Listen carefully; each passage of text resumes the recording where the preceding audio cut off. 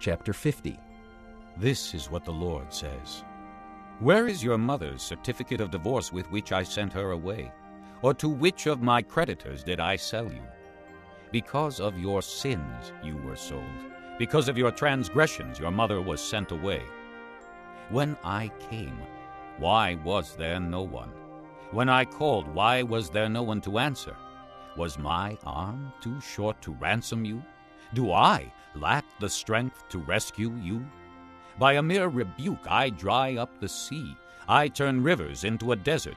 Their fish rot for lack of water and die of thirst. I clothe the sky with darkness and make sackcloth its covering.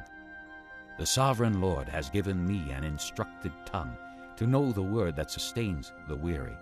He wakens me morning by morning, wakens my ear to listen like one being taught. The sovereign Lord has opened my ears, and I have not been rebellious. I have not drawn back. I offered my back to those who beat me, my cheeks to those who pulled out my beard. I did not hide my face from mocking and spitting.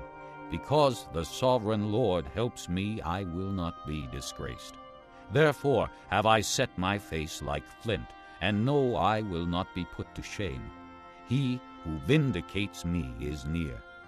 Who then will bring charges against me? Let us face each other. Who is my accuser? Let him confront me. It is the sovereign Lord who helps me. Who is he that will condemn me? They will all wear out like a garment.